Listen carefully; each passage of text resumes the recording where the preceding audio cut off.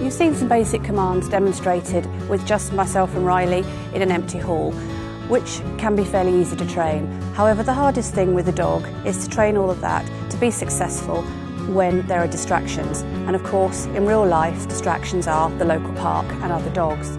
So I'm going to show you now those same commands, but with distractions of other dogs, so that I can show you that I can teach you and your dog to achieve this standard.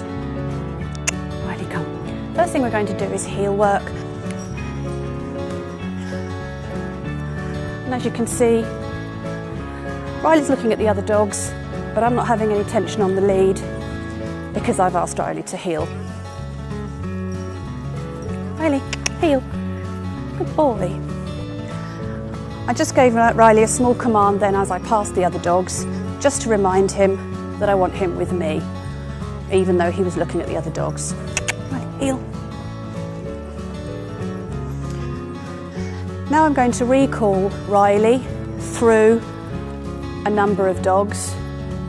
And one of the most important times you'll ever recall your dog is when you're in the park with other dogs. It's really important to be able to recall your dog away from other dogs. So I'm just going to walk around, and once Riley starts sniffing another dog or goes towards one, I'm going to recall him away. Riley, come. Good lad. Good boy. Riley, come. Sit. Good boy. Sit. Good boy. Good lad. Good boy.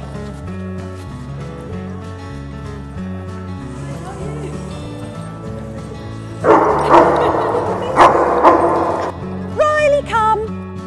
Come. Sit. Good boy. Good lad.